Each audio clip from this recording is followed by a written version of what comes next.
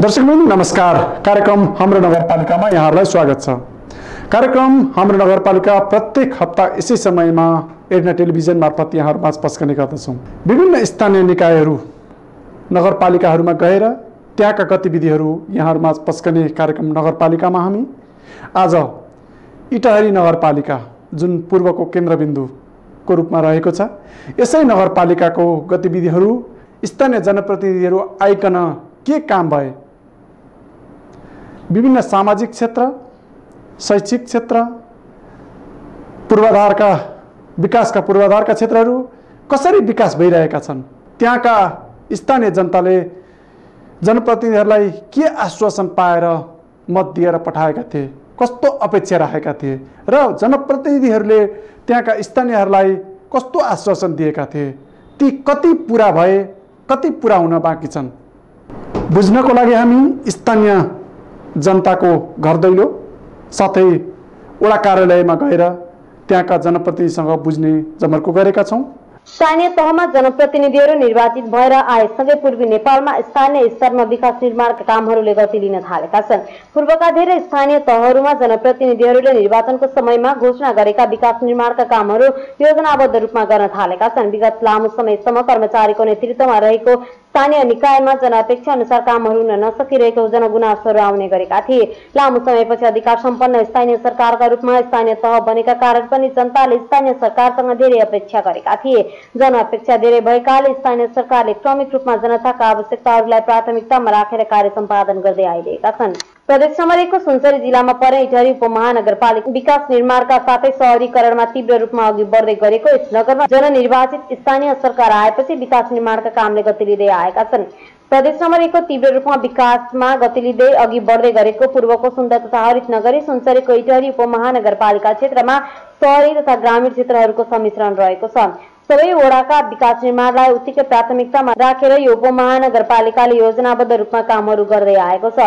पूर्वको एक विकसित सहरका रूपमा परिचित यो नगर पश्चिमतर्फ सीमा जोडिएको सुनसरीको सदरमुकाम इनौरा नगरपालिका, रामधुनी नगरपालिका, पूर्वमा सुन्दरहरैचा नगरपालिका, दक्षिणमा दुहबे नगरपालिका र उत्तरमा रहेको बराहा नगरपालिका र धरान उपमहानगरपालिकासँग विकास निर्माणका काममा प्रतिस्पर्धा नै गरेर इटहरी उपमहानगरपालिका विकास निर्माणमा तीव्र गतिमा अघि बढिरहेको छ। यसै सिलसिलामा जनप्रतिनिधि आएसँगै वडा नम्बर 17 का बासिन्दाहरू वडामा भएको विकास निर्माण देखेर निकै हर्षित भएका छन्। अहिलेसम्म भएका गतिविधिहरू सकारात्मक छन्।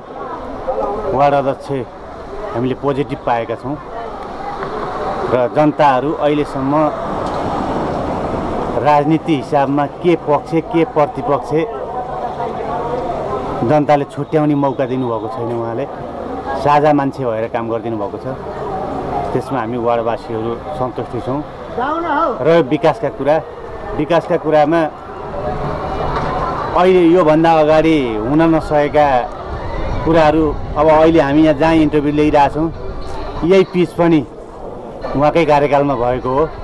यो घटनास्थलकै वरिपरिका पनि र यस्ता पिचहरू बालगरम उत्तर 2टा पिच भए, थापाटोलमा अर्को पिच भयो, लबिपुरमा अर्को पिच भयो।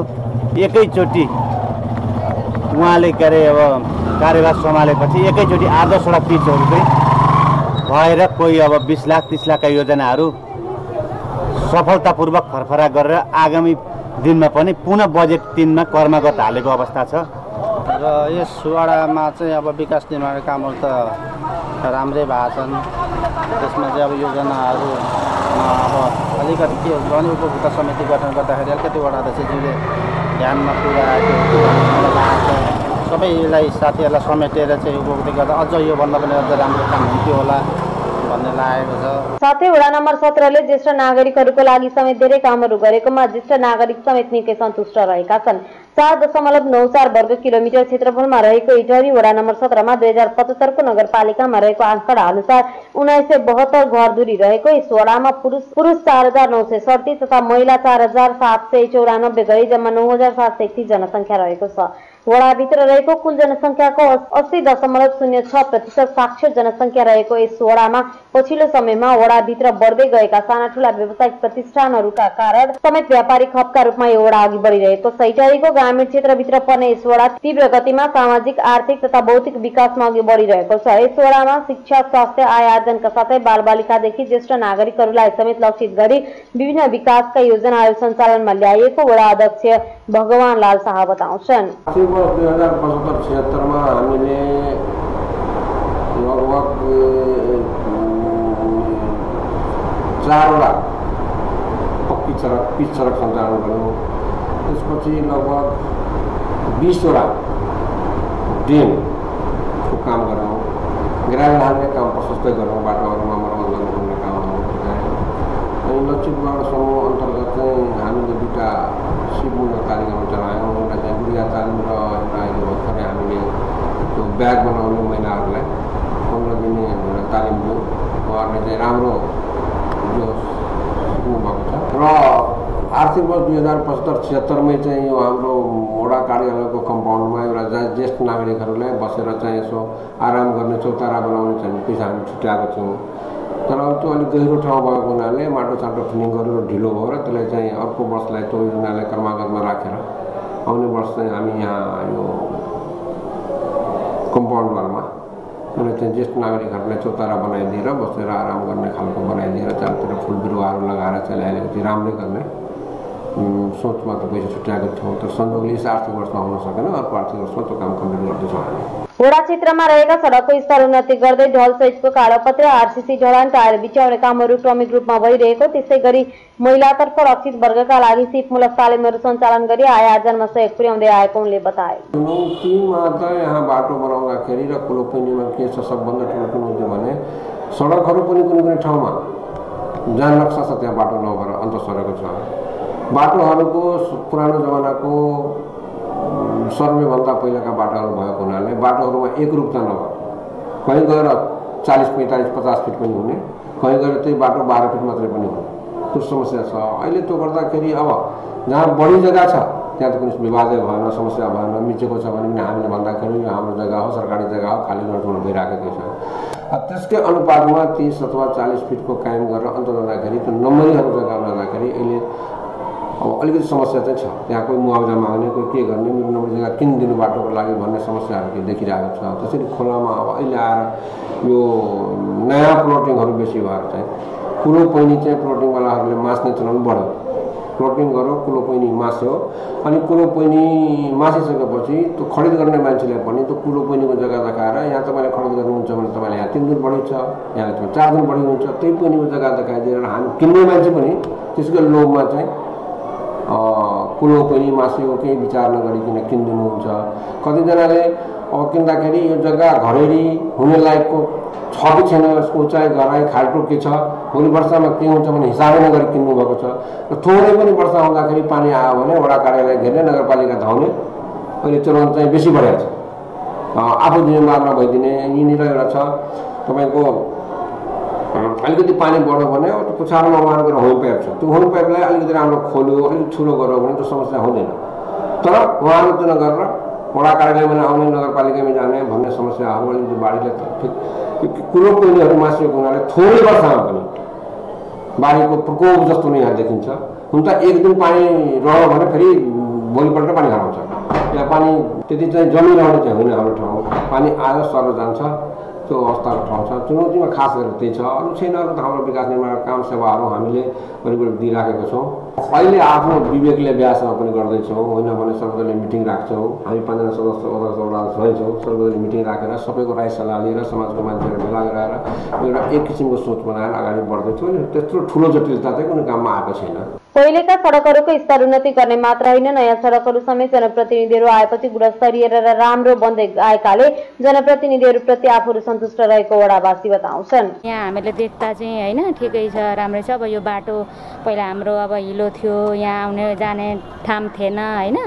अब अहिले यहाँ सबैजना गाउँ टोल विकास मिलेर राम्ररी कलेक्सन गरेर उता विकासबाट पनि दिएर गरेर अहिले हामीलाई राम्रै छ, राम्रै बाटोमा बानुमा हिँड्न पाएका छौँ, राम्रै छ। सडक क्षेत्र तथा चोक क्षेत्रलाई लक्षित गरी क्रमिक रूपमा सोलर बत्ती जडान गर्ने काम समेत वडाले प्राथमिकताका साथ गर्दै आएको छ। त्यस्तै वर्षायाममा आउने बाढीको असरबाट जोगाउन विशेष योजनाका साथ अघि बढेको वडा अध्यक्ष शाह बताउँछन्। हामीले अहिले पूर्वाधार निर्माण भन्छ, सडक बाटो माइने जोड छ। अहिलेसम्म हाम्रो बजेट बढी विनियोजित पनि त्यही भएको छ, नगरबाट पनि त्यही भएको छ, वडाबाट पनि त्यही भएको छ र बाटोहरूको पनि अलिकति बिग्रेको अवस्था थियो। हाम्रो विचारमा चाहिँ यो बाटोहरू सबै कम्प्लिट भइसकेपछि अनि विकासमा त्यति जटिलता आउँदैन भन्ने छ। त्यसैले हामी त्यसमा गरेको छौँ। अब यो शिव विकासको जुन कुराहरू छन् त्यसमा अलिकति कम जोड दिनको कारण मैले के अरे भने तपाईँको 15 वर्ष लगभगदेखि म सिलाइ कटाइ इत्यादि चाहिँ यस्तो तालिमहरू भइरहेको छ। तर त्यसलाई त्यो सहभागीहरूले कसैले पनि त्यसलाई व्यवसाय बनाएको मैले देखेको छुइनँ। सिक्नुहुन्छ, आउनुहुन्छ, त्यसलाई गएर चाहिँ एउटा आफ्नो घर टोलमा गाउँमा एउटा मेसिन राखेर कमसेकम आफ्नो टोलभरिकै लुगा सियो भने दिनको 400-300 रुपियाँ हुन्छ। त्यो व्यवसाय गरेको मैले कम पाएँ। त्यो सिकाइदिएपछि पनि उहाँले कमसेकम जीविकोपार्जनको लागि के गर्नुभयो भने त उपलब्धिमूलक नै हो। तर त्यो गरेको नपाउँदाखेरि अलिकति मनमा खिन्नता पनि लागेको छ र त्यतातिर अलिक जोड दिन पनि मैले कमै गरेको छु। जनताको चाहना पनि त्यही हो, यो सडक बाटो नै।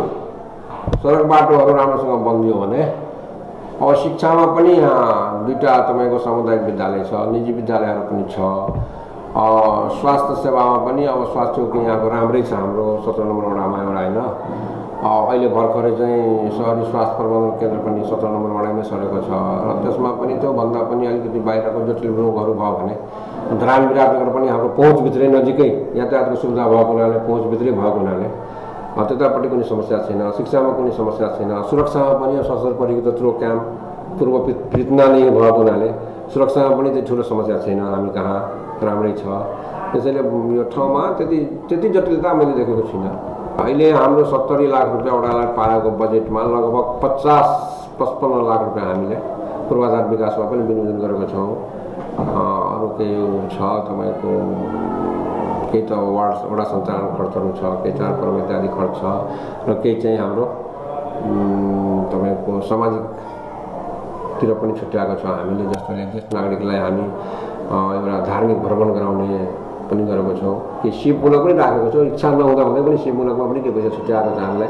इच्छा नहुनुको मैले भनेको कारण के भने सबैले सिकोस् भन्ने चाहना हो, तर सिकेर कसैले त्यसलाई व्यावसायिक रूप दिन सक्नुहुन्न, गर्नुहुन्न नि। त्यसैले अलिकति किन चाहिँ बनाएको छ। बजेट कम छ। जस्तो वडा सिलिङ तोक्दाखेरि कुनै एउटा मापदण्ड बनाएर तोक्नुपर्ने, त्यो नभएर चाहिँ तपाईँको 75-76मा 4टा वडालाई 1-1 करोड बजेट थियो र 3वटा वडालाई 80-80 लाख बजेट थियो। र यसपालि चाहिँ के भएछ भने त्यो 3टा वडा 80 लाख भएकोमा 2टा वडा चाहिँ 1-1 करोड पुर्याइयो वडा सिलिङ भनेपछि 6टा वार्डलाई 1 करोड पुगाइयो। 17 नम्बर वार्डले गत आर्थिक वर्षमा पाएको 80 लाख रुपियाँलाई पनि यसपालि 70मा झाड्यो। र त्यसको कुनै वैज्ञानिक कारण चाहिँ छैन, मैले देखिनँ। किन कुनै वडामा जुन वार्डहरू अहिले 80-12 करोडमा पुग्नु भएको छ त्यो वार्डभन्दा न त्यहाँको जनसङ्ख्या कम छ, न त्यो वार्डभन्दा यहाँको भूगोल सानो छ, न त्यो वार्डभन्दा यहाँको जुन आय कर सङ्कलन छ त्यो पनि कम छैन। मैले कुनै दृष्टिकोणबाट त्यो चाहिँ कारण मैले देखिनँ। कारण कि यस कारणले घट्यो। अब आज जोड्नुहुन्छ तपाईँहरूकोमा बहुवर्षीय योजना छ, यो छ त बहुवर्षीय योजना भन्दा पनि बहुवर्षीय योजना त आफ्नो ठाउँ छैन। ग्रामीण भेगमा अलिकति फेरि हामीलाई अलिकति ग्राह्यता दिनुपर्ने नगरपालिकाले। हामी गाउँबाट सहरमा गएको, सहरमा हाम्रो वडाहरू हिजोको पक्ली यो अलिक अविकसित ठाउँ नै थियो। अहिले त्यहाँ हामी टेरीमा गाभिएपछि हाम्रो पनि यहाँको जनताको पनि क्या थियो त्यो विकास भएकै ठाउँ हो। अब विकास हुन त हाम्रो ठाउँ हो, त्यसैले खुसी भएर त्यहाँ समाहित भयौँ हामी। तर त्यो सपना पुरा हुन्छ कहिले हुन्छ भने जुन हिसाबमा हुनुपर्ने त्यो अहिले चाहिँ त्यो सोच साथ चाहिँ नगरपालिकाले काम गरेको देखिँदैन। तथापि काम भइरहेको छ। अब बहुवर्षीय योजनाहरू परेको छ। हाम्रो मजौरादेखि लिएर ब्रह्मपुर 19 नम्बर वार्ड एउटा पिच सडक छ। अनि यसपालि पनि तपाईँको बिसनपुरदेखि लिएर अमा एउटा पिच सडक परेको छ 50 लाख रुपियाँ। पक्ली चौकदेखि लिएर ढाका 50 लाख परेको छ। यहाँ महेश शाहको घरदेखि लिएर नहरको मिटुङ चौकसम्म पनि 50 लाख रुपियाँ बहुवर्षीयमा परेको छ। पैसाहरू नपरेको चाहिँ होइन, परेको छ। यसै गरी वडाले महिलालाई लक्षित गरी सिपमूलक तालिमहरू सञ्चालन गरी आय आर्जनमा सहयोग पुर्याउँदै आएको छ। महिलालाई लक्षित गरी सिलाइ कटाइ, गुडिया, ब्याग, हस्तकलाका अन्य सिपका साथै अचार बनाउने जस्ता तालिमहरू पनि यस वडा कार्यालयले गर्दै आए तापनि यसबाट आशादित उपलब्धि नदेखिएकाले भौतिक पूर्वाधार निर्माणमा जोड दिँदै आएको वडा अध्यक्ष शाह बताउँछ। यसरी विभिन्न आवश्यकताको पहिचान गरी योजनाबद्ध रूपमा अघि बढेको कारण 17 नम्बर वडाले विकासको गतिमा समेत छलाङ मार्दै आएको देखिन्छ। वडाभित्र रहेका विभिन्न चुनौतीका बीचमा समस्याको प्राथमिकरण गर्दै वडावासीको चाहना अनुसार काम गर्दै आएकाले वडाले आफ्ना कार्यबाट वडावासीलाई सन्तुष्टि दिन सफल भएको छ। हस् त आजलाई कार्यक्रम हाम्रो नगरपालिका यति नै। आउँदो हप्ता पुनः अर्को नगरपालिकामा गएर त्यहाँका गतिविधिहरू ल्याएर यहाँहरूमा पस्कने छौँ। तबसम्मको लागि बिदा दिनुहोस्। हस्त नमस्कार।